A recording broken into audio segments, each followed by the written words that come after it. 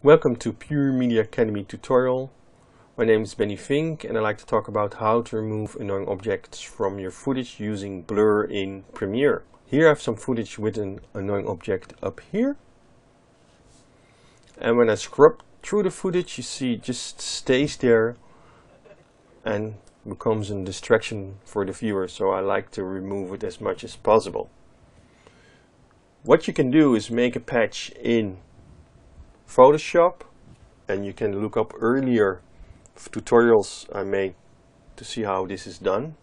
Here's the patch. Put it on top of the annoying object and you see it is gone. You can switch the patch on and off. And it seems to look perfect, and normally it works, but in this case it doesn't. And let me show you why. When I scrub through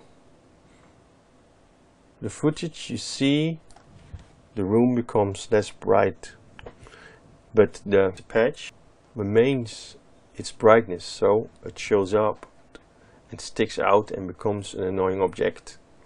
So in this case it doesn't work. It works fine when the room maintains its brightness, but now we have to find out a solution.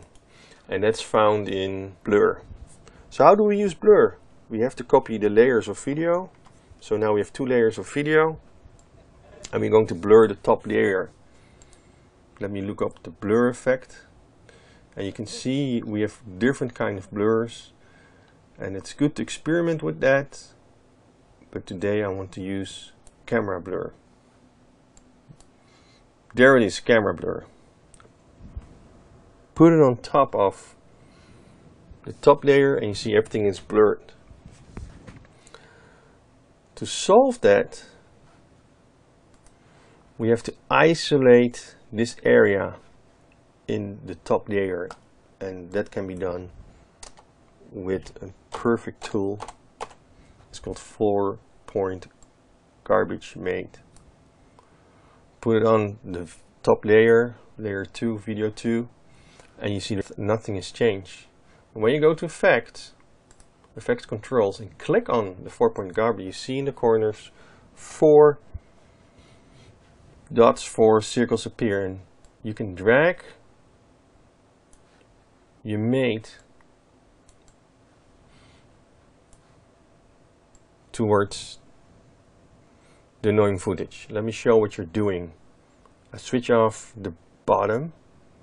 See, this is video 1 and on top of it is video 2. But because they're the same, you don't see the difference and you don't see something laying on top of it. So now you have isolated the footage. It's time to switch the blur on. There you go. And the annoying object is gone. Perhaps you still see a little bit up here, and you can tweak it by moving your blur percentage. You can tweak it. You can tweak it by moving this about and make it work for you. Well, thank you for joining us. I wish you a lot of creativity. Bye bye.